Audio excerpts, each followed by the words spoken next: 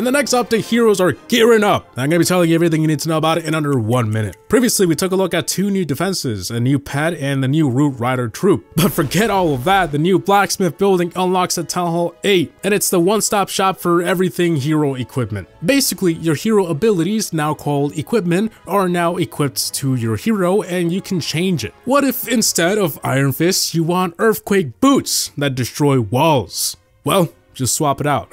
Each hero can have 2 pieces equipped, and you can unlock more by upgrading the blacksmith or 1 through special events. Now there's way too much equipment to talk about, so I'll leave a list of it in the comments. You can upgrade all of this equipment with different kinds of ores, a new currency that can be won from the star bonus, clan wars, the trader, and of course, the shop. This is going to drastically change how we utilize heroes, and I can't wait to see what new ones they add in the future.